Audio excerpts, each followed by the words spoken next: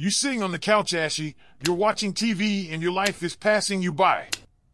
Keep procrastinating over and over. Well, maybe I'll get my skin together next year or maybe next semester. No! Do it right now! It'll work with you after work, or you can use it before work. You can do whatever you need to do to use it. Go talk to somebody right now. They have to help you. You spend all day on the phone anyhow. Why don't you go to the website that's going to help you in your future? All you got to do is pick up the phone and go to www.ashkickin.com. Why are you making it complicated? It's easy. Shop Ash Kickin online at www.ashkickin.com. Do you feel stressed out about your hair problems? Break free. Welcome to upcare.com, where your hair's beauty and health always come first. Looking to add a little volume? Our hair extensions, made from the highest quality materials, give you a stunning new look without adversely affecting your natural hair. Come join us at upcare.com and let's make hair magic together. Your journey to stunning healthy hair starts here.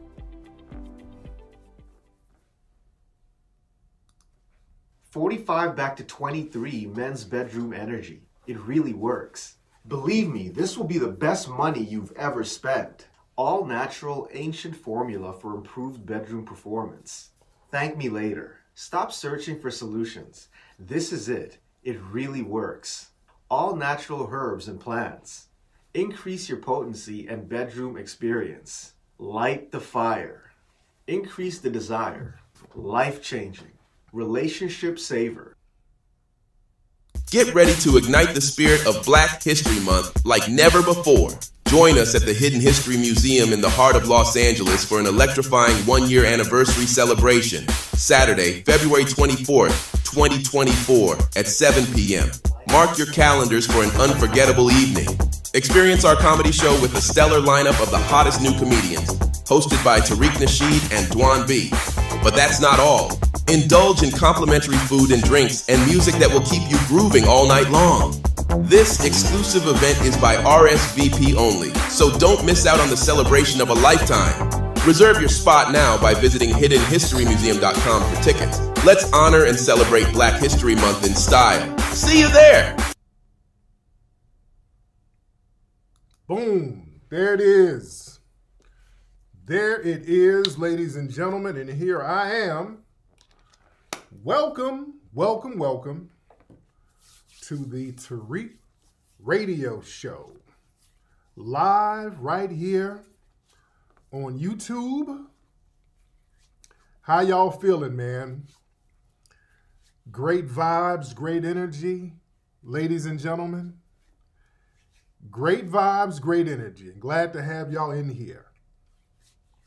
Hope you guys had a great weekend so far, ladies and gentlemen.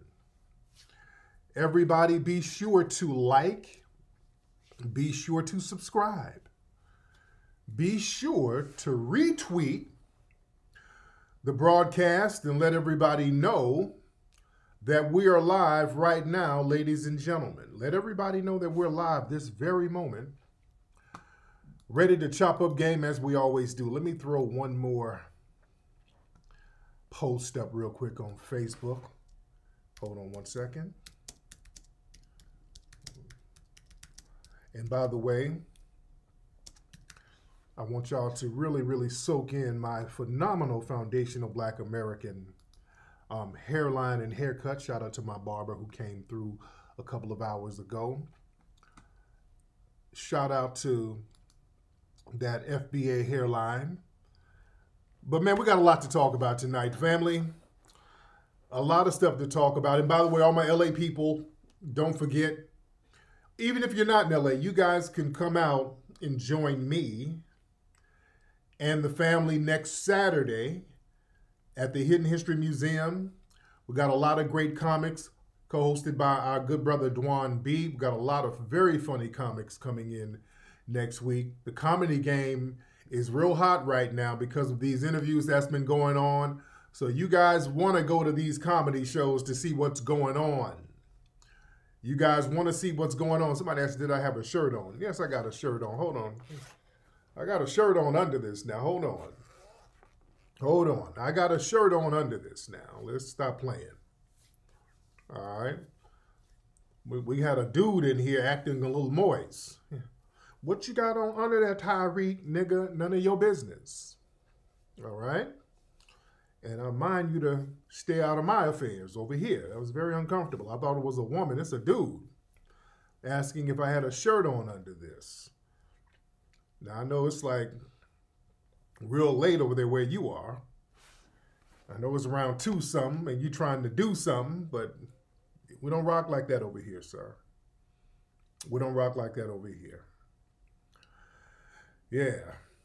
Yeah. Well, I see some janky scalp people in here hating on my robust foundation of Black American hairline. I mean, look at it. Look at it and accept it. Just accept it. All right? Accept it before it destroys your spirit. All right? My foundation of Black American hairline is phenomenal. I thank my parents. But listen. A lot of stuff we got to get into. Just waiting on everybody to pile on in the room. We're just waiting on everybody to pile on in here. People are coming in here very quickly. A lot of stuff we got to hit on. First of all, our good sister Beyonce Knowles. And I touched on this a little bit the other day. Beyonce has a country song out, Texas Hold'em. Phenomenal song. Phenomenal song. What's that? Yeah, you're FBA, but your hairline is janky. That's okay. Look, there are some people out here who are FBA who do have the janky hairlines. That happens sometimes. That happens because of chemicals and pollutants in the air and certain foods and preservatives and additives that's in the food. I understand that. Sometimes the FBA family will get some janky hairlines going on. I understand that. But luckily for me, my genetics fought through the pesticides and all the stuff in the fruits and vegetables. My genetics came through. And some of you too. Sometimes some of your hairlines fell victims to the pesticides. I get it. It's all right. It's all right. It's all right. And yeah, man, these pollutants out here ain't no joke. It's a lot of stuff that's going on out here. That's why they're saying the millennials look older. That's a whole thing. That a lot of the people now, the millennials, look way older. Whereas, Generation X, the ones who we grew up in the 70s and 80s, what are we? What were we? Generation X? I don't know what. It's Gen Z, Gen X, the millennials. Those of us who grew up in the 70s and 80s, what was our generation called? We came right after the civil rights generation. What was that, family? What was that? Yeah, we came along, we were born after the civil rights movement. Well, we're Gen X, right?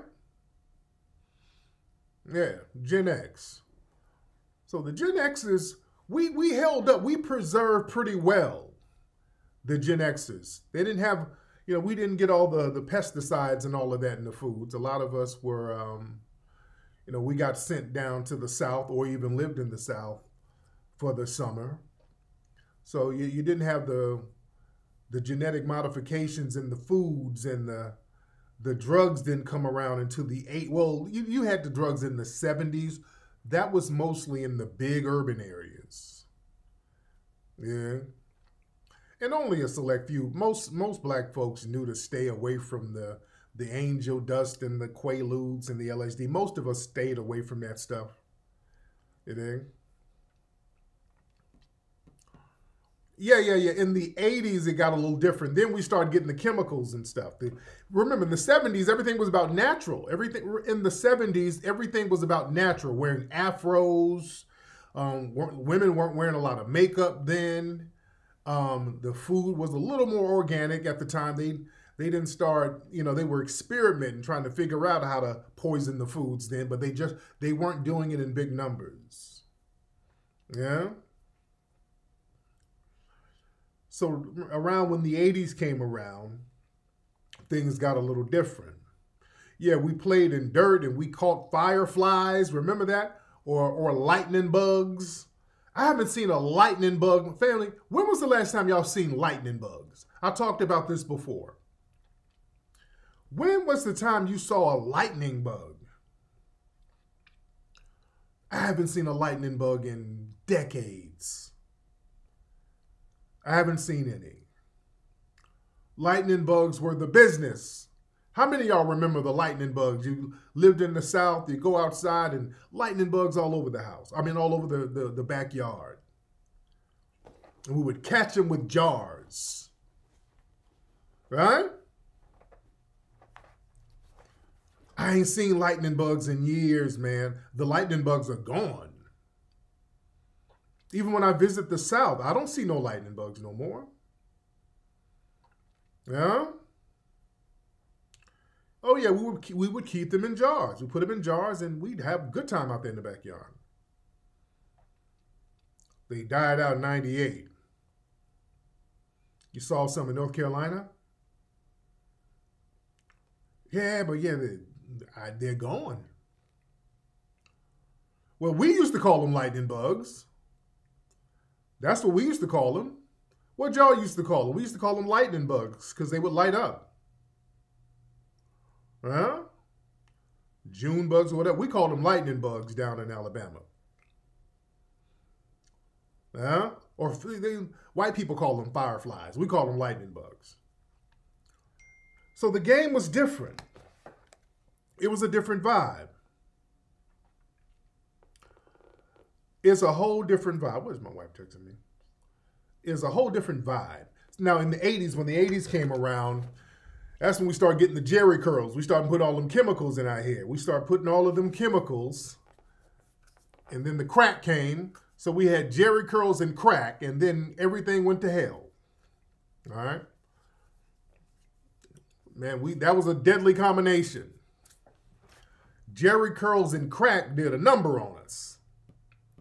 And then you had the children born from the Jerry curls and crack. Yeah? Just imagine them Jerry curl crack homes. All right?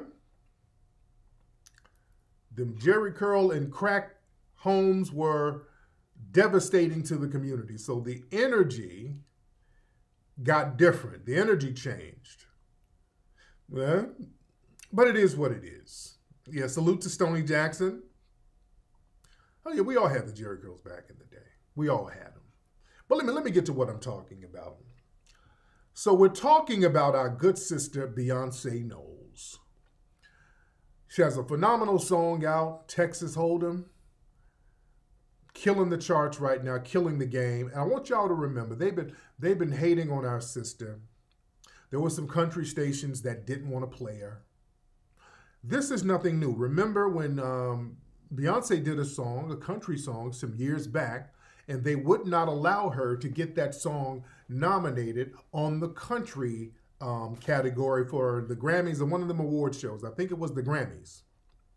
But they would not let her enter her song in the running to be nominated. They did not allow her to do it.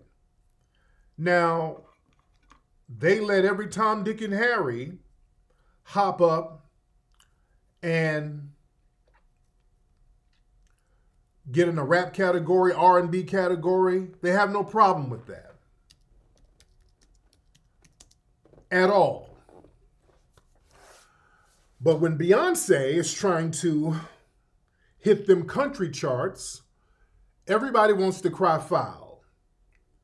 Now, I want y'all to understand something. People, they've been complaining, the dominant society, about Beyonce and her country song, and oh, this is them trying to take over. Now, let me tell you something. They didn't have a problem with the country song by Lil Nas X.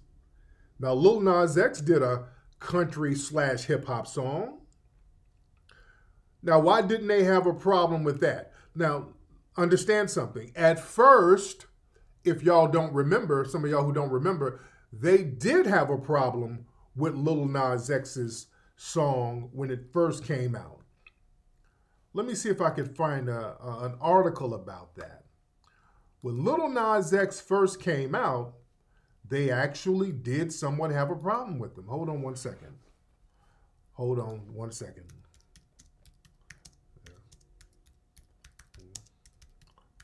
Hold on one second. One second. Let me look that up, see if I can find that article. Billboard. Okay, so what they did, they removed him from the country charts. It was controversial. Yeah. So listen, here it is. Okay. Here's the article. All right. Check this out. Some of y'all forgot. Now, Lil Nas X, they removed him. Hold on, where we at? Let me see where I'm going here. Hold on. Where we at? Y'all bear with me for 1 second. Let me get this together. Hold on, let me get this together.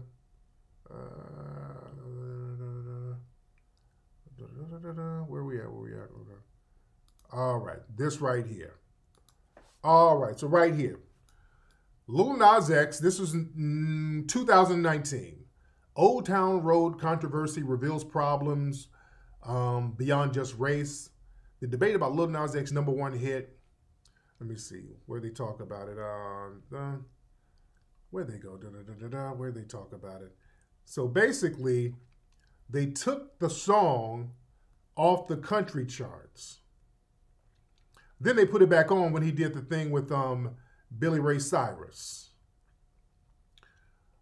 So when he did the song when he remade it with Billy Ray Cyrus, they put it back on. And also, when he came out as being a flaming queen, they were like, oh, okay, that's not a problem. Yeah, he was a bait and switch.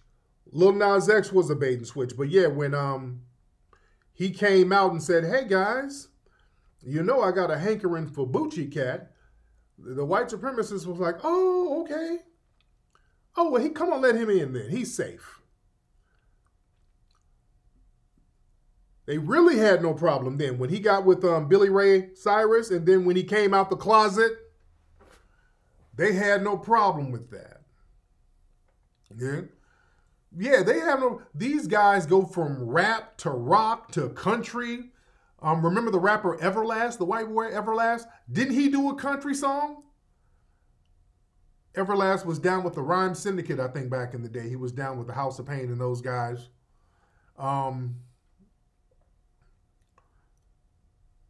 But yeah, I think he did a country song. So yeah, as long as, Lil Nas X was flaming, they had no problem with that whatsoever. But with Beyonce, that's a problem. Because now they understood that Lil Nas X, he's the token Negro. He's not going to bring other black people with him. So they were fine with that. So that's fine. And he's getting co-signed by one of our guys, the white guy. So yeah, you can get on the country charts if you bring a white man with you. Excuse me. If you bring the white man with you, let him walk you in, and you be his little Negro flunky, we have no problem. Yeah, we'll accept that. That's fine. Yeah. But now Beyonce, she's not coming in co-signed by anybody.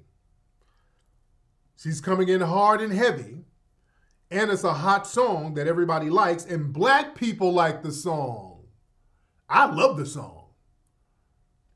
This ain't Texas. Oh, I love it. And you got the Beehive, all of the Beyonce fans out here. They got some line dances and they got TikTok videos going viral. And, some of the male Beyonce fans, some of y'all, we're the male Beyonce Beehive guys. We're the male Beehive. Y'all just couldn't wait to put on some Daisy Dukes and some boots to get out there and do what you do. They really couldn't wait. So they out there showing out and niggas with Daisy Dukes and cowboy boots, doing line dances. So they got an issue with Beyonce. So this week, the dude who used to be on the Dukes of Hazzard, the show we watched back in the 80s, where they drove around in the General Lee car, a car with a Confederate flag on the top of it. We didn't know what we were watching. I used to love that show, but it was only a limited amount of things on television. It was Happy Days, Laverne and Shirley, the Dukes of Hazzard, Love Boat. We had to watch stuff like that. But we like the Dukes of Hazzard to see all the car crashes and the car chases and all of that stuff. So the dude from the Dukes of Hazzard, and from what I understand, this guy has been put on by Tyler Perry. Tyler Perry has had him in some of his productions. So this guy gets on the OAN network, which is a propaganda mill for a lot of the alt-right, right-wing gibberish. And did y'all hear what this guy had to say about Beyonce and by proxy, black people? We got to understand, these people talk in terms of using black people as proxies. So this is him talking about Beyonce's song.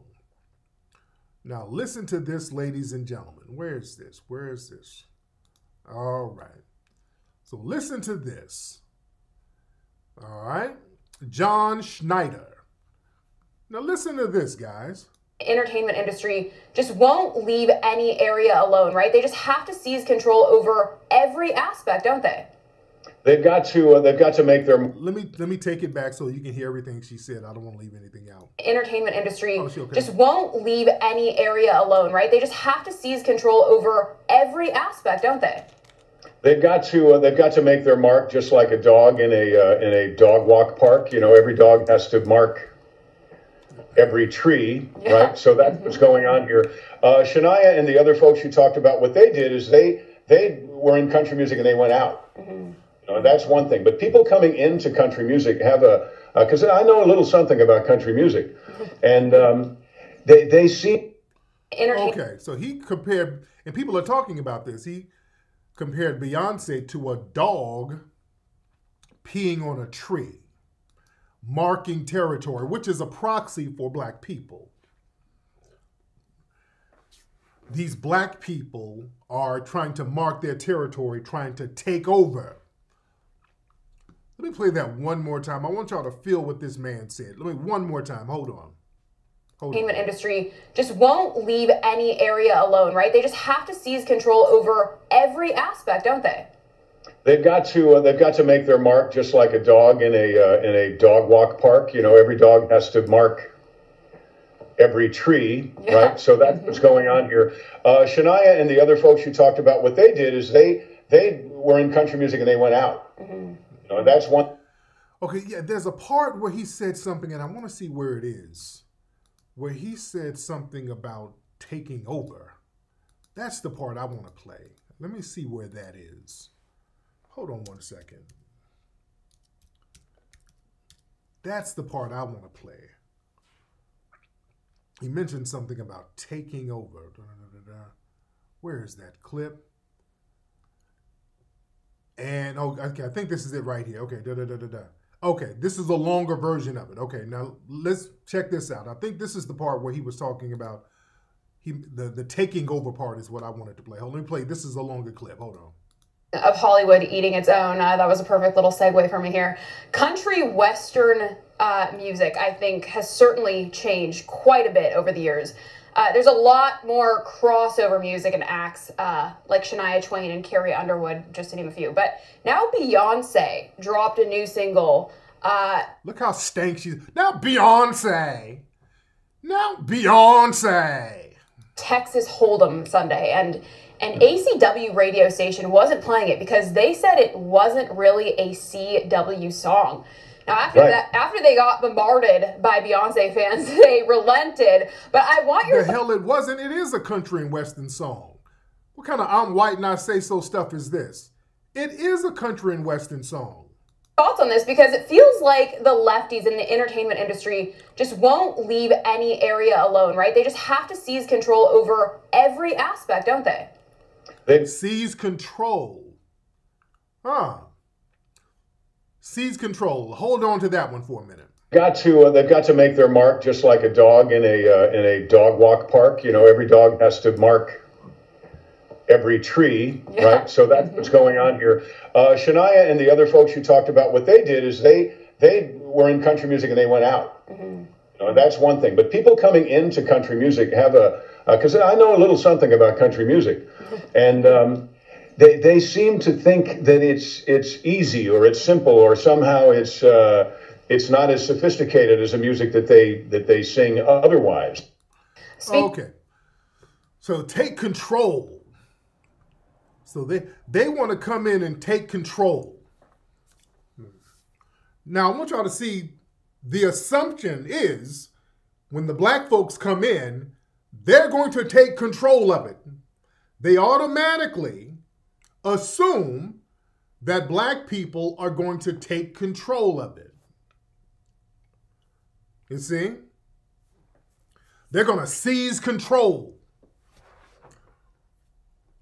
That's a very interesting choice of words because they understand how thorough we are. They understand how mediocre they are. They understand mediocrity.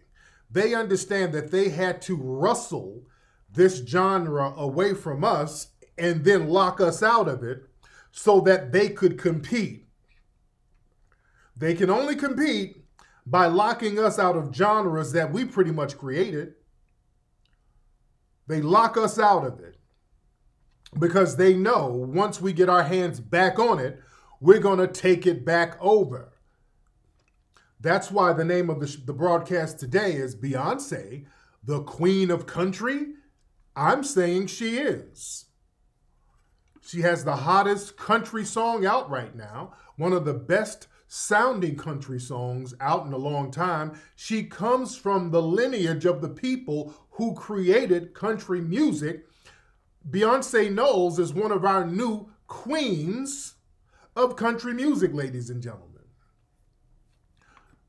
We've already taken it back over. Just with that one single. That one single has these people shaking in their boots because it has style, flavor. It has that FBA spirit on it, which is what they're afraid of. See, I always talk about that foundational Black American spirit that ruffles people's feathers. I got a name for it. I call it Mojara. We have a Mojara spirit. That's the name of it. We got to start naming this stuff. I call that FBA spirit, energy, soul, aura. I call it Mojara. That's a God spirit and a God energy that don't nobody have. It's very specific to foundational Black Americans. You understand? I call it the Mojara spirit. It's a combination of your mojo and your aura. That's something that we have that don't nobody else have, man. That energy, when we put that FBA energy on it, they're like, oh, God, it's over. Just like when Tiger Woods, even though he has some non-FBA energy, that dad had that Mojara energy. When that dad put that Mojara spirit on him, he got into golf, they were like, oh, this nigga. And he took it over. You dig? And he took it over. Ladies and gentlemen. They don't, with that Mojara spirit that we have as foundational Black Americans, it intimidates people, it angers people, people try to latch onto it and take it for themselves. They're always trying to capture that natural energy that we have, that natural spirit that we have, ladies and gentlemen. You understand? They're always trying to rustle it away. Family, now I really want Black people to really, really get this. Country music is a foundational Black American creation. Family, the white people who were into early country, they were proud to acknowledge the Black people they took it from. That was a way to show how authentic you were as a white person. Do you understand what I'm telling you?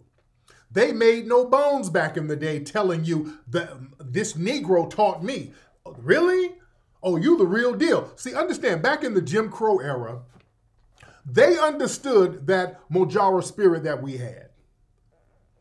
They understood the Mojara spirit. Nobody could articulate it by words, but they knew there was a certain energy and spirit about foundational Black Americans that they had to latch on to, even though we were subjugated. That's what the subjugation was about. They knew how thorough we were. They had to stop us from taking over. They had to have militarized posts to segregate us, to monitor our movements, because they knew how thorough we were. So they would ease over in controlled environments and get the game from us all the time. You understand? They prided themselves on getting stuff from us. The medicines, I told you guys about the root work doctors and the conjure doctors. White people would go to Black people to get healed. We were the go-to people. We were the go-to people to get food from. That's why on those old food boxes, they would always have us on them to show you this is an authentic meal that you're getting. Aunt Jemima, Uncle Ben's, all of these people. This is authentic. Look, there's a Black person, the cream of wheat man. You understand?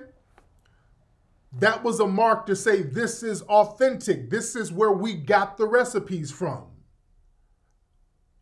Back in the day, the people in the dominant society, they would be proud to tell you where KFC stole the recipe from, allegedly, from a Black woman for KFC chicken, and all of these people. So these country music artists, the real McCoy, Elijah McCoy, had a product that was so thorough, white people didn't even want an imitation of it because white people would steal our stuff. And Elijah McCoy made a product that was so thorough for machines, the white people tried to make imitations of it. The customers would say, hey, what is this? I'm not going to buy it if it's not the real McCoy, meaning if it's not from the Negro, I'm not going to buy it because I know the Negro put some real work into it and did it the right way.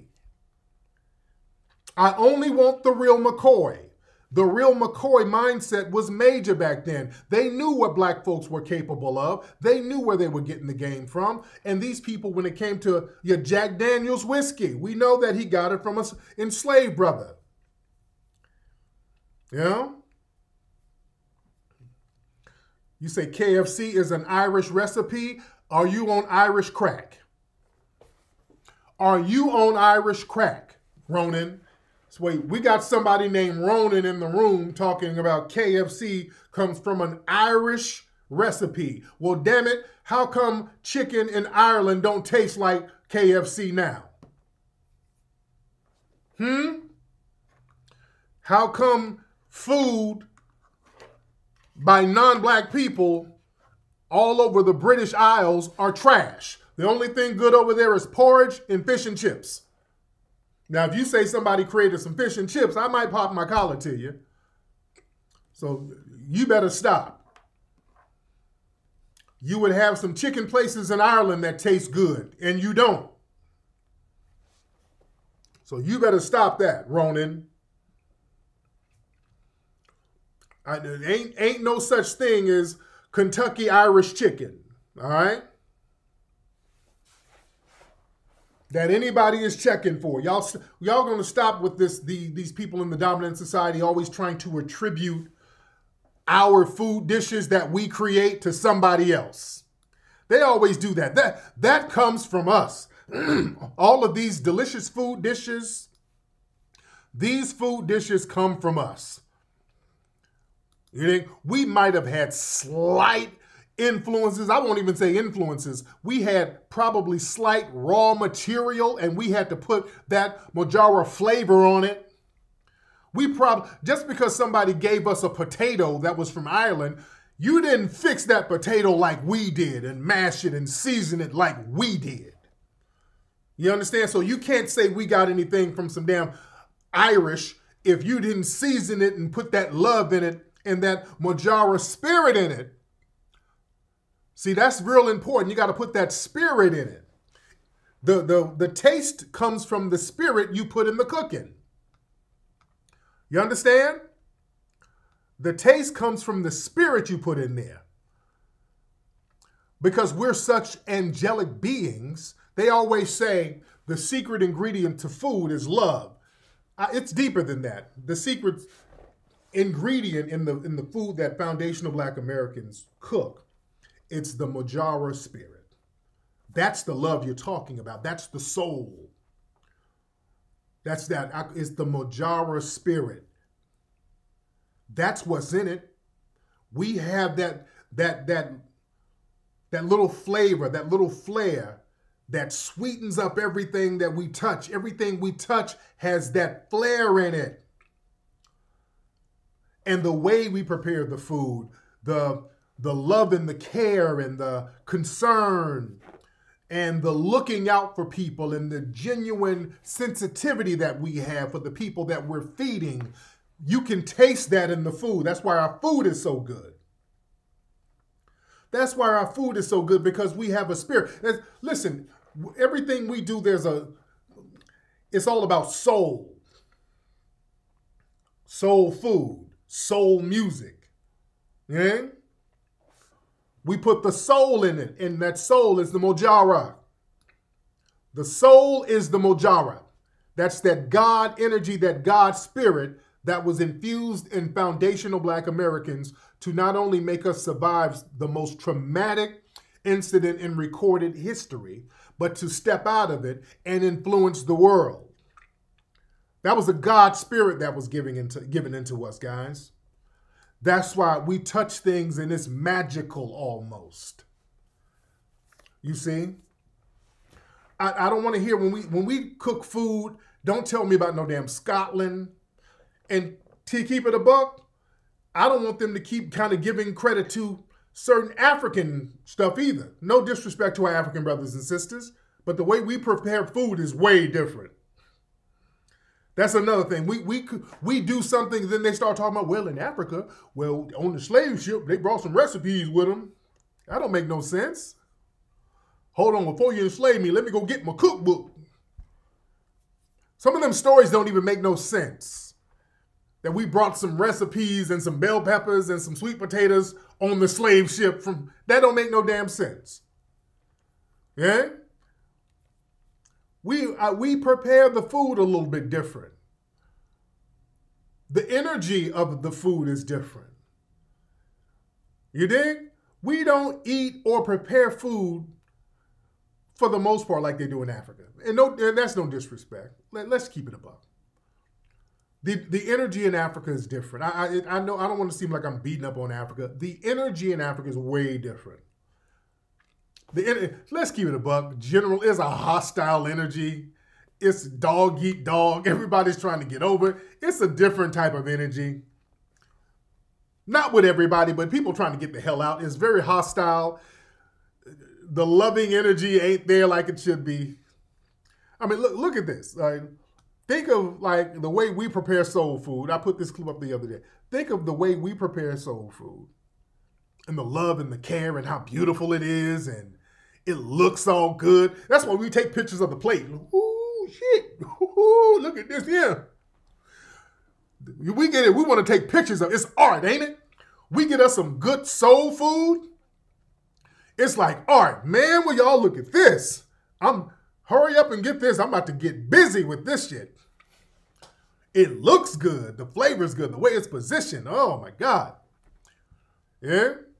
But family, come on. Now, this is different right here. Come on. We don't get down like this. Come on. Come on. Hold on.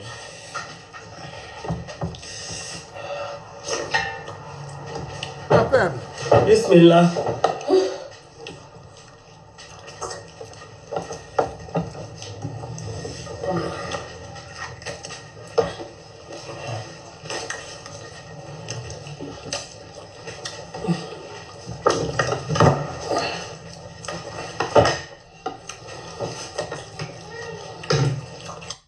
Now, family. Come on.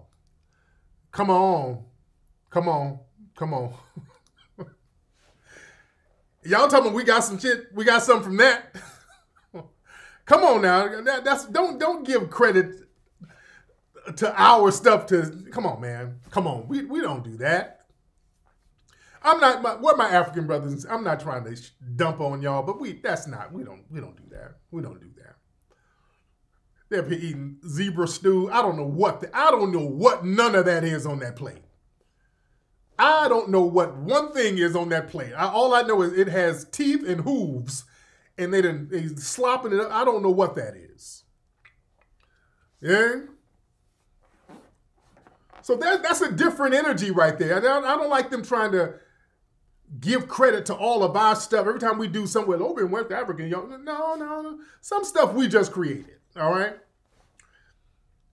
There's some stuff that we create. Yeah, the Asians eat like that too. Yeah, we don't eat like that. No, we don't eat like that. You don't see us eating all sloppy like that because Grandma and them wouldn't let you eat like that. Grandma don't want you messing up her damn tablecloth. Y'all know good and well we couldn't eat like that. Granny would whoop our ass if we told her had all that shit on her tablecloth. Your grandma wouldn't let you even hold the refrigerator open too damn long. You're letting the air out, nigga. Close that damn Frigidaire. We couldn't eat sloppy like that. We ain't never ate. Come on, man. We couldn't leave bread out on the tables. Get these breads out before we get roaches in here. Come on, man. There's a love and an energy that we as foundational Black Americans, we put into our cuisine. There's that energy. And like I said, going back to the country music thing, we got a lot of people in here. Everybody give me a retweet. Everybody give me a retweet. Retweet this, let everybody know that we're live right now. But going back to Beyonce and country, this whole thing where we got to get permission from them for a genre we created. No, thank you.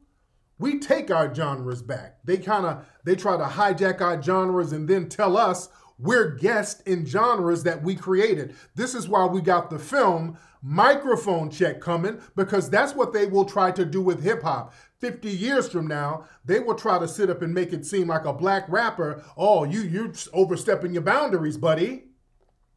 That's why we got to put the clamp down on the culture and let folks know what it is. That was never done with country in the early days because our brothers and sisters, they didn't have the resources to go out here and create a media apparatus to really tell the truth. I think some black newspapers here and there might have spoken up about it, but we didn't have the massive international reach that we do now.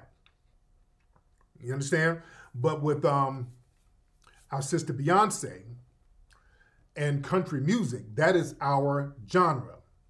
That is something that foundational Black Americans created. And like I said, the white people know. They'll give it up. Well, there's a clip that somebody posted up, and this guy said everything that I was saying about how these early white country artists got all of their stuff from black folks. Hold on. This white dude. They'll tell the truth. This is not a secret. Hold on. If you look at some of the greatest names in the Country Music Hall of Fame, the Carter family. The Carter family. Bill Monroe. Hank Williams. Each one of these people learned directly from an African-American musician. Not just indirectly, not from records. They actually had a mentor who sat down with them and showed them how to do things. Absolutely. White people are saying this shit, which is true. That's 100% true, ladies and gentlemen. They proudly, because see, when they started doing country music, it was first white people putting on blackface, getting banjos and stuff, and doing minstrel shows. They were doing minstrel shows. They were mocking black people at first. And then some of them decided, okay, let's just take the blackface off and just, put our own little thing on it and just do it as ourselves. Just like Al Jolson. Al Jolson had the blackface on Mammy, Mammy, and then the song Mammy became a big hit. You see? So they were sitting here imitating black people and then just say, hey, man, let's just run with it. But all of the country legends when you look at those guys, I can point to the black person that they got the game from. We can point to the black people they got the game from. Hank Williams, that's one. He learned from a black man, foundational black American brother named Rufus Payne, who taught him. Hank Williams was like, 8 years old, and I think Rufus was living at a boarding house that his mama was running, and Rufus Payne taught Hank Williams how to play the banjo and how to sing and everything. They even got a plaque up in, hold on, where's this? They got a plaque up in, I think it's Montgomery, Alabama. They got this right here. They got a plaque up there telling you, Rufus Payne, T-Tot, mentor of Hank Williams. They'll tell you. They'll tell you. That's a black man, foundational black American brother. So this is not a secret. But the thing is, we let these people run with our creations for so long and we don't remind them. They start talking like we didn't give it to them because we done moved on to so many other things. And then when you own something, you done took a hold of something and owned it and stole it and held on to it so long, you start getting real funny style about the people who you took it from. Yeah, it's not a secret, it's just forgotten. These people have some nerve trying to talk greasy about us tapping back into a genre that we completely created 100%. So yeah, don't let them say nothing slick. Hit them with the history. Yeah, Rufus Payne died in a homeless shelter. Yeah, wasn't his grave unmarked for a long time? Yeah, the dude who helped create a whole genre. Our foundational black American family members sitting up here poor, the grave ain't got no headstones on it, and these people are making a gazillion dollars in the dominant society. Yeah? You see? So yeah, this is why, family, gatekeep the culture. We're claiming it back.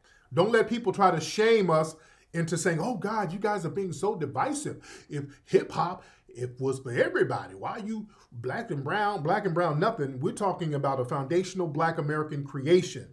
Everybody else got it from us. That's what it is. We're gatekeeping everything. See? And speaking of Beyonce and Destiny's Child and all of those guys, did y'all see what was going on with our sister Kelly Rowland? Kelly Rowland was supposed to be a guest host on the Today Show. And she didn't, apparently, allegedly, didn't like the dressing rooms. The dressing rooms were kind of janky, I'm assuming. So she just bounced.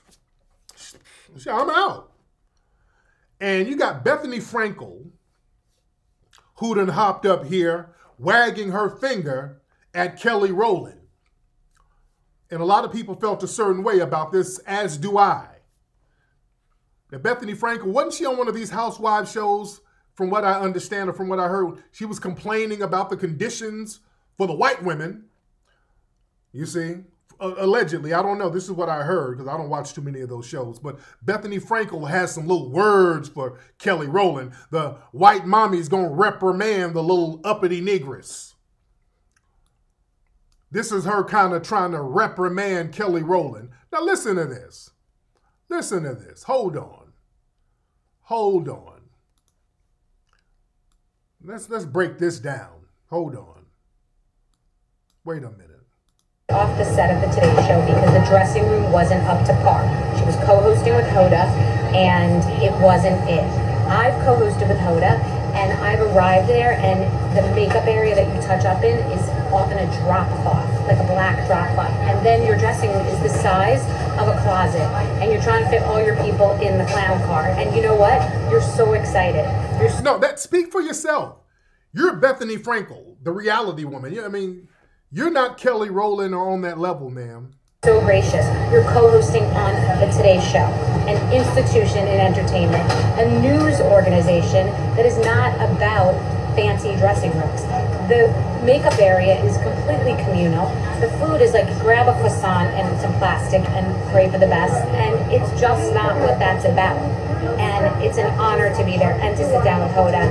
And that was not the moment for diva expectations. Man, please. I knew the word diva was coming. I can smell the word diva coming. Let me tell you something. First of all, Kelly Rowland is a superstar from a superstar group, one of the biggest girl groups in recorded history. Kelly Rowland accomplished something throughout the years as a phenomenal artist. You're a reality show woman. And then you made some good business deals, Bethany. Bethany made some, she kind of finessed and worked the reality show game and got some big money doing that. But you're not a Kelly Rowland. You can't sit here and tell Kelly Rowland what she should and should not accept. Kelly is used to certain treatment. Kelly Rowland is an icon. And you're not going to treat me, I'm speaking as Kelly, you're not going to treat me like I'm new booty. Yeah, what does it have to do with Bethany Frankel anyway? What the hell does she have to do with any of this stuff?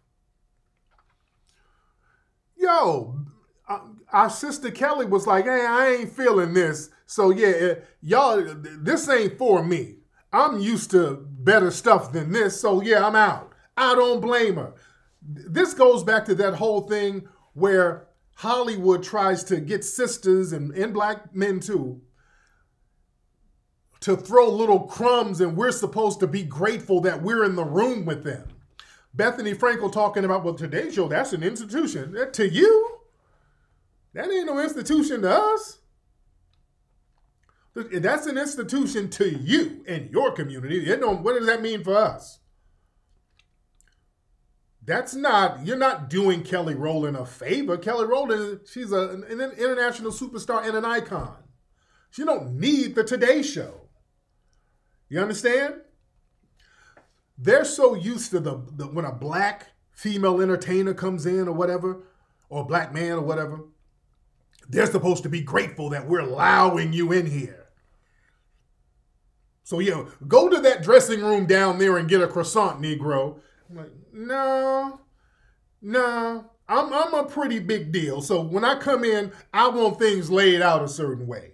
So when y'all get that together, holla at me. Yeah? Shout out to Kelly Rowland for not accepting janky Motel 6 ass behavior. All of us don't have to accept that. Taraji P. Henson and those guys running around here crying about the set of Color Purple. I ain't make no money. They had us driving around our own rental cars.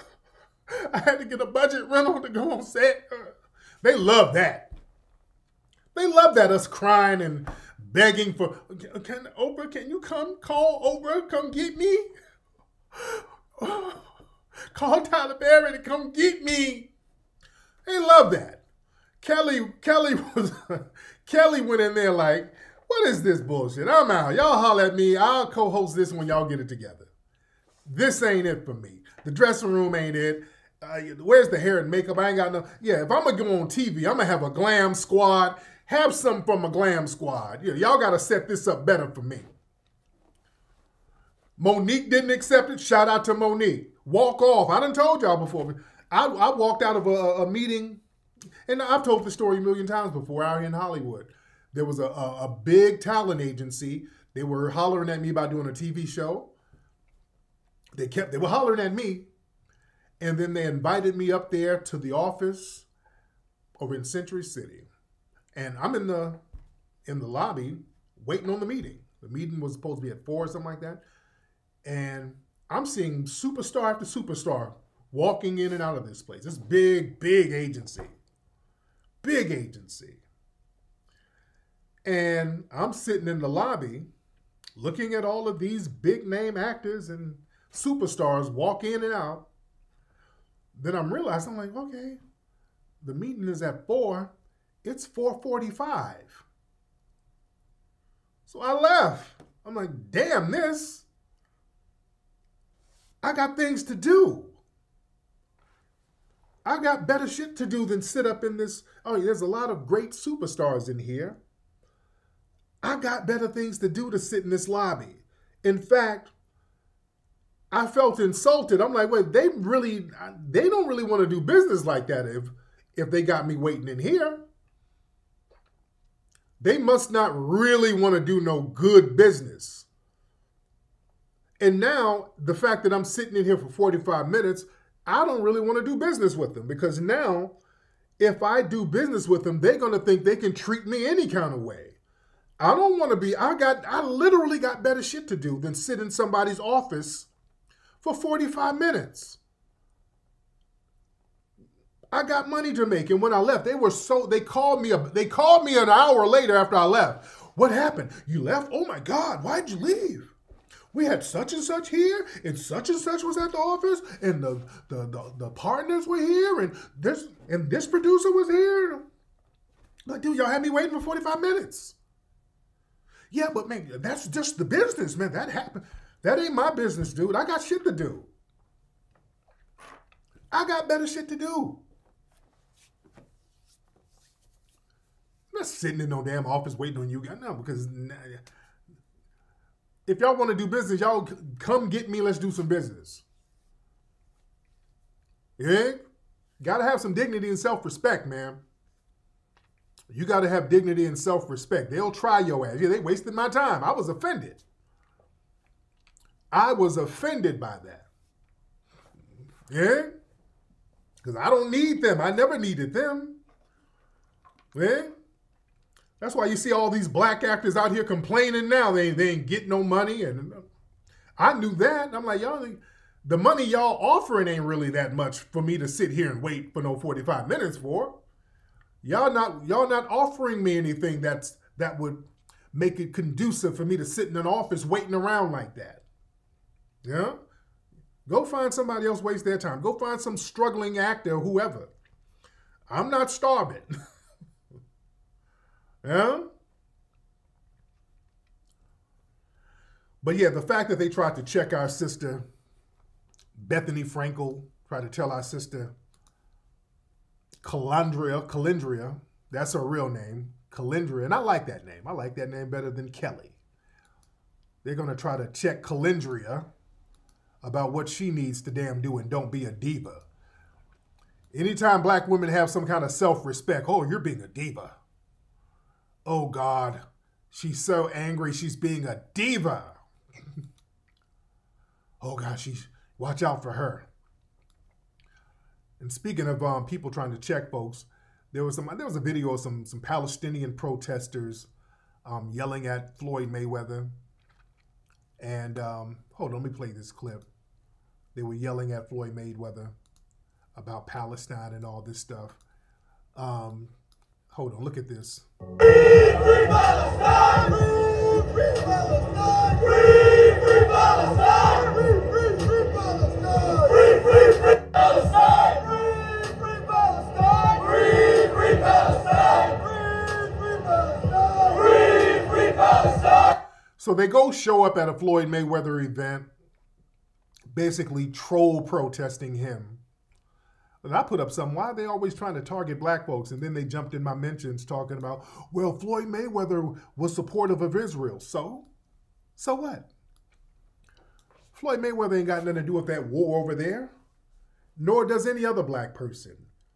That ain't no excuse to go up there and troll and whine to Floyd Mayweather, who can't do nothing about what's going on over there in Israel or Palestine. They just look for any excuse to go holler at black folks and then project their anger and jealousy and hate on black people. It has nothing to do with him. I don't give a damn if he did shout out Israel and give support. No matter if we give support to Palestine, then the Michael Rappaports are going to come out talking greasy about black folks. It's always an excuse to start dumping on foundational black Americans. It's always some damn excuse. That's all it was, trolling. All right, what do you want Floyd Mayweather to do? Floyd shouted out Israel, so what do you want him to do? They always run to the people, foundational black Americans, who ain't done a damn thing to you. Go holler at the people who are subjugating you. If you have a problem, holler at the people giving you the problem. Y'all always find a reason to detour over in our faces to whine to us so that we can fight for you. They always want to, that's what that's really about. Because we're generally neutral about something. So if we give any other side a shout out, hey, black Americans, hey, what about us? Hey, why are you giving your energy to him? What about us? What about us? You see? Because see, they want that Majara energy. See, when we start using our foundational black American Mojara energy and giving it somewhere or lending it out, it's valuable. It's like vibranium. Why are you giving it to them and not us? Why are you giving them that energy and we need it? You understand? People always trying to grasp our energy so that they could use that to elevate themselves. They're always trying to get that energy because that energy, they understand the power in it. That divine Majara energy as foundational black Americans that we possess. Family, they want it. Because when we lend that energy to people, they get their freedom. They get to rise up. See, we did with South Africa. We lend that energy to them. When they had the Soweto uprising, we were lending our energy. They saw what we were doing. They saw what we were doing in the civil rights movement, and they took some of that energy. And also, foundational black Americans, we were speaking up for the brothers and sisters in South Africa. It was brothers and sisters here who were letting the U.S. know, y'all need to put sanctions on the white supremacist apartheid government of South Africa. Y'all need to do that. Because we're making noise on the international streets about what's happening out here in South Africa, and you governments, the U.S. government, y'all sitting up here propping these people up. Let's be very clear. The white supremacists in the U.S. government, they were in full support of the South African government. Let's be real clear about that. Because see, Negroes from other places love to give props to white mommy and white daddy over here. Let me tell y'all something. Over there in the diaspora, white mommy and white daddy, they were over here helping the white mommies and white daddies decimate your homeland. Remember, the U.S. government was propping up the South African government. In fact, it was the CIA from over here who was telling people where Mandela was hiding. The CIA from over here gave up Mandela in 1960s. In 1962. It was the CIA who gave up Mandela. You see? So we get on their bumpers over here and let them know, hey, man, y'all got to do the right thing, man. What's happening over there? Nah, that ain't it. That ain't it. Yeah? Yeah, Jeffrey Osborne made a song called Soweto. Yeah, remember Gil Scott-Heron? Gil Scott-Heron, what's the word? Johannesburg. What's the word? Johannesburg. What, that record 1977, 78? We were riding heavy for South Africa. We spoke up for South Africa. We were giving them that energy. We've always spoken up for brothers and sisters. And when we start speaking up for them, things start to change. Things start to happen. We have a divine energy, family. We as foundational black Americans, we have a divine energy. And they know it. And speaking of divine energy, y'all better get this root work deodorant. Got to get that root work deodorant at rootworkstyle.com, ladies and gentlemen. rootworkstyle.com, ladies and gentlemen. Speaking of the motherland, and this is something that's very disturbing. Family, have y'all heard about what's going on allegedly over there in Gambia?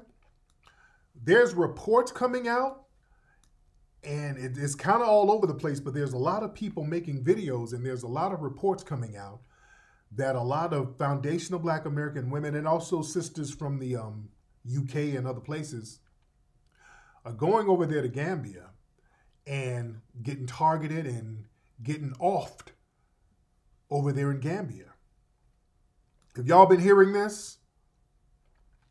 I've been hearing a lot of sisters have been getting offed over there in Gambia.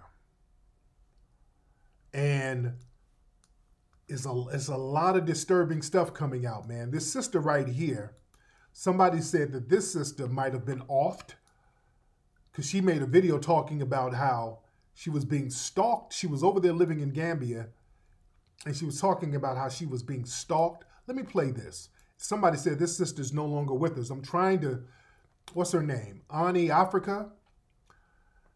Oh, man.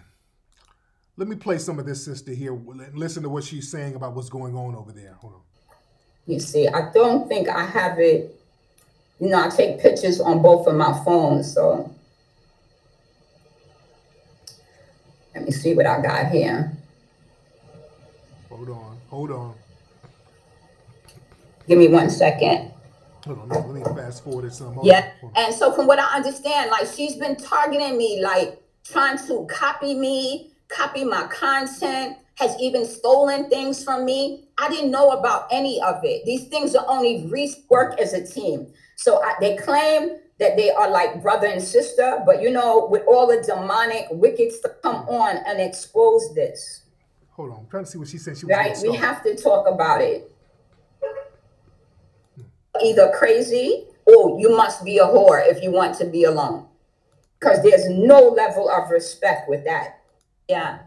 You know what, though? I haven't really had anyone knocking at my door. What I have had, because, you know, in order for people to get to your door, they have to get through the compound gate.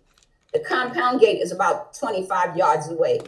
So you have to get past them big steel gates. But don't think they won't jump the gate. They will jump the gate, jump the wall, jump the whole wall. Be banging on your door for 20, 30 minutes at a time like they're going to make you open the door. I've had that happen one time. Wow. I didn't open the door. Don't come to my house unannounced.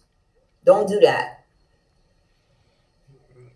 And then when you're outside the gate calling me like, oh, I was at your house, I was knocking, you didn't answer the door. I didn't answer the door because you didn't have an invitation to come to my home. Don't ever do that. Okay. So I got to go through this video, but this is just one of them. This sister was just, again, she was kind of complaining about some of the stuff that was happening over there. There's sisters over there in Gambia complaining, and then they ended up missing and offed. And I'm hearing this is going on real heavy in Gambia. Yeah, the police are in on it. Family, y'all need to get up out of some of those spots, man. Family, to be real, y'all need to raise up out of them spots. Sisters, especially sisters by themselves, foundational Black American women, don't be going over there by yourself, sister. See, the thing is that Pan-African package has been sold, and folks think you're going to go over here and you be around a bunch of Black folks, and a lot of Black people go over there thinking that you're going to run into the same Black people that's here with that same foundational Black American Mojara spirit. Because we know, truth be told, dusty nigga shit is real rare. That's not a part of our culture. It's really not.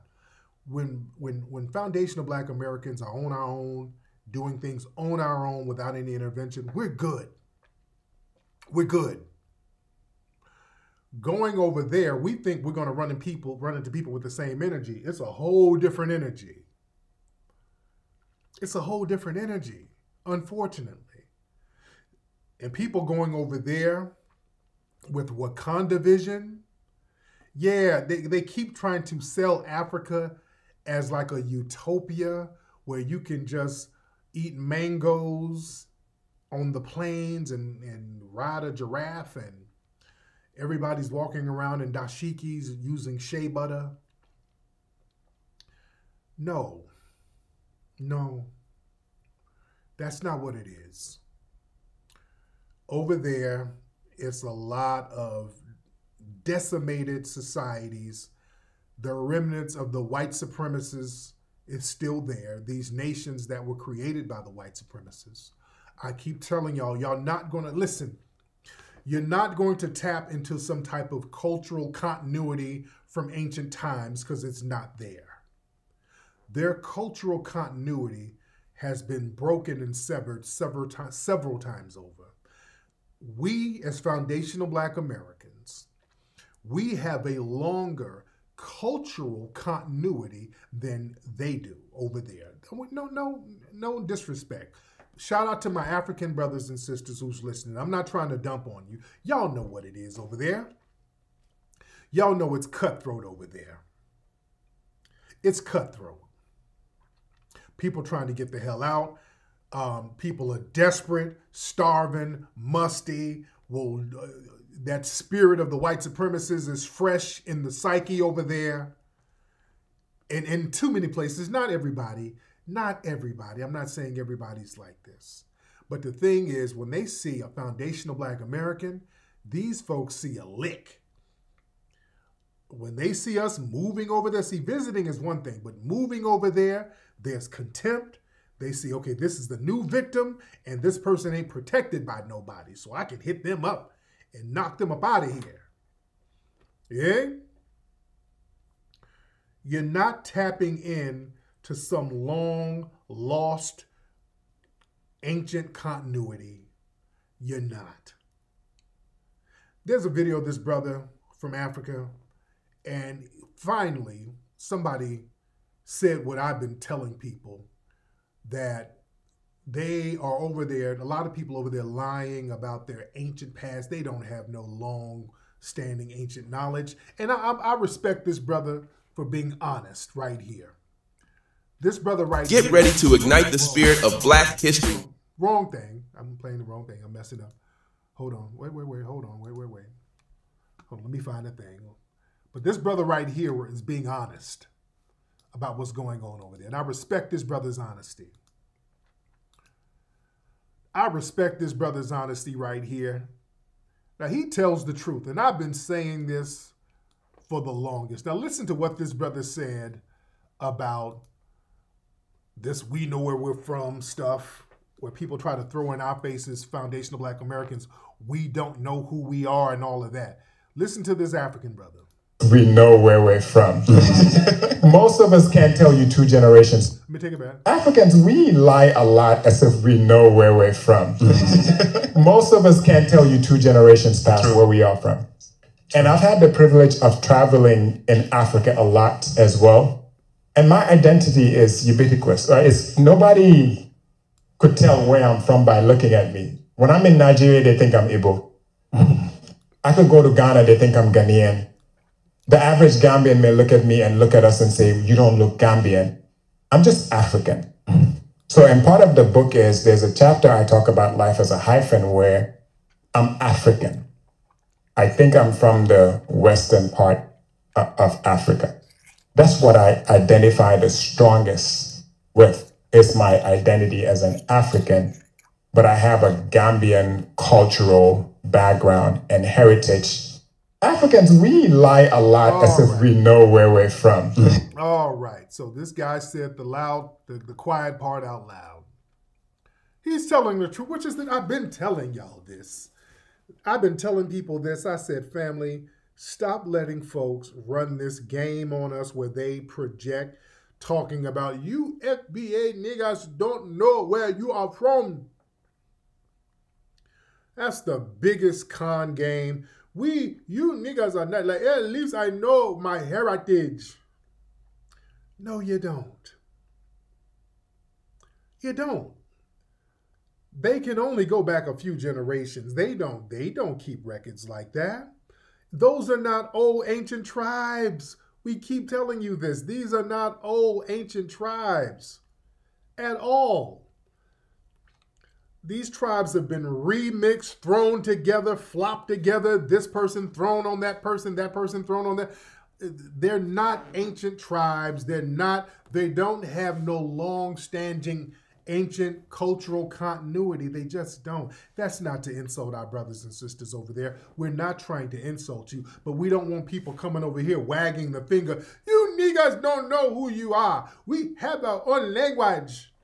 No, not really. Your language comes from oppressors' languages. Many of those languages over there come from the Portuguese, comes from the Arabs. Swahili is an Arab, basically an amalgamation of an Arab language. The word Swahili is damn near Arab. It's an Arabic word almost. Swahili is an Arabic word. The root of it is Arabic. You think? It's rooted in Arabic words, Swahili, in a lot of those different languages over there. They were remixed and thrown together. Come on, man. Y'all were remixed over there. So yeah, we're not throwing nobody under the bus, but don't come over here wagging the finger as if your cultural continuity is longer and stronger than ours. It's not. Our cultural continuity is deep rooted. Yeah? Our cultural continuity is deeply rooted. Huh? So we got to stop. Yeah, y'all. A lot of people don't know that. They come over here and run that game on us. They've been running that game. And see, the thing is, white society, they want them to run that game on us because white society, they'll give you an African studies course. They want us learning about Wakanda and all of these ancient African civilizations so we can keep our eyes off of here so they can make us feel like perpetual guests on our homeland. See, when we start claiming our homeland here, that's when the white supremacists get ruffled up. When we start looking in them records and we're like, hey, wait a minute. My great-granddad was Choctaw. What the hell, what? Oh, no. There was a mistake in the paperwork. They meant to write chocolate. Because when we start saying, hey, some of these damn tribes, my great-granddad was in this tribe. Oh, what was that? Because, see, now we can start saying, hey, this land, some of these land claims, where's my land claim check? See, now we can start letting them know, hey, man, you're on our ancestral land. See, when we look at it from that perspective, because I look at it from that perspective anyway, because this country was built by foundational Black Americans. We are indigenous to the United States. We are the first aboriginal group to what had become the United States, because we built it from scratch. Yeah, the Trail of Tears, those half of them, they say about 30%. I say is probably about half of them coming out from Florida, going into Oklahoma and all of that, because they made a treaty with the U.S. government. The Seminoles were whooping ass so much in Florida. General Jessup had something called Jessup's Proclamation, and we talk about this in the movie American Maroon. He was like, look, we can't put these niggas back on no plantation. We can't put John Horse and them Black Seminoles. We can't. First of all, they're not going to go into slavery. Every time we try to put them into slavery, they whoop our ass. And two, if they were to go on the plantation, they're going to rile everybody up and turn up again. So let's just get them out of Florida. So they made a deal after the Seminoles killed all the white people down there in Florida. They just made a deal with them. Hey, y'all just go. Yo, bye. Just go. Just leave. Go to Florida. Go to Oklahoma. There's Indian territory. Just go way out there. That's why Oklahoma has a whole bunch of different Black towns out there. Y'all know that? You got Wowoka. There's a lot of Black-founded towns all over Oklahoma. Oklahoma has a whole bunch of Black-founded towns out there. I think they got the most in the nation. Black-founded towns out there in Oklahoma. There's no coincidence why the Black Wall Street was out there. You see? Real heavy game. You see? Yeah, y'all need to learn about John Horse and so many other people. This book right here, Hidden Heroes from A to Z. You get this at hiddenhistorymuseum.com, ladies and gentlemen. We got so much great game in this book. Great stuff in this book, man. And this is a great book to get your kids started on. We talk about John Horse. Speaking of John Horse, we talk about him in here. This is what your kids need to be learning about. Black greatness. Black excellence and Black greatness. You dig? That Mojara spirit coming from these phenomenal foundational Black Americans. We even talk about, like a couple of mores in here, we talk about, this was a Moor named Ziriab. We talk about him, a very influential Moor who lived in Al-Andalus, Spain, who was very instrumental in grooming habits of the Europeans. He helped them get their grooming habits together. Yeah? Real talk. It's Kevin Samuels from Oklahoma. That's what's up. Man. Yes, indeed. But family, you know, we got to gatekeep that culture. We got to gatekeep that culture. There's nothing wrong with gatekeeping our culture. Don't let people try to shame us as if we're being divisive for saying, hey, man, we don't want people coming into our culture trying to make us feel like we're guests in something that we created. You understand? We're putting a check on that.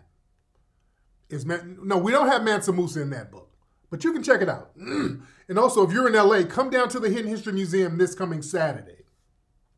Yeah, somebody said Charlie Wilson was from Oklahoma. In fact, y'all know the story of the Gap Band. They're from Tulsa, Oklahoma, and they named their group the Gap Band after the Tulsa Race Massacre. Greenwood, Archer, and Pine. That's what GAP stands for. So Uncle Charlie, he understood. That's why Uncle Charlie Wilson is one of the greatest R&B singers alive today. He had that Majara spirit.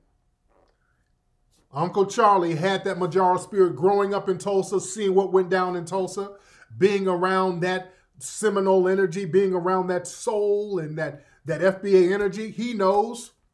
That's why that brother's been so prolific. And he just got his star on the Hollywood Walk of Fame. Very proud of Uncle Charlie Wilson. One of the best in the business. Yeah, they did that song, You Dropped the Bomb on Me, about them bombing that place. Remember, Charlie Wilson grew up in Tulsa with that energy there. He was on code. A living legend. You dig?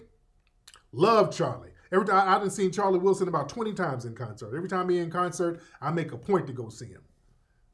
Yeah? But anyway, man, let me get up out of here, man. Microphone check coming soon. Go to rootworkstyle.com to get your Rootwork deodorant. Get this Lucky Lavender. It has that High John the Conqueror root in it. You dig? This is Rootwork here. When you mix that High John the Conqueror with that lavender, see, this gives you that mojo energy. See, this is why they would use these things to win in court. That's why I've been winning so many court dates.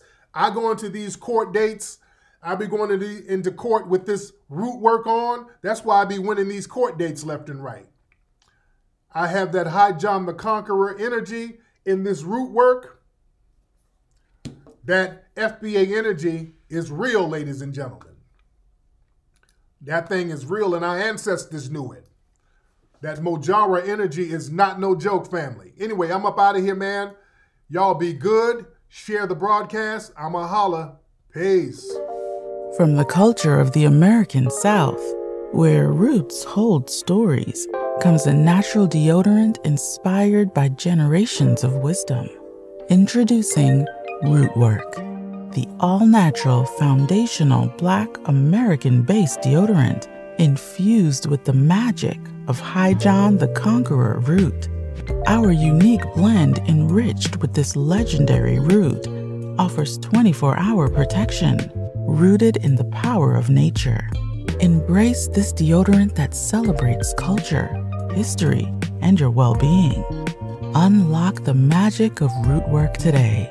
Experience the pure essence of nature. Visit rootworkstyle.com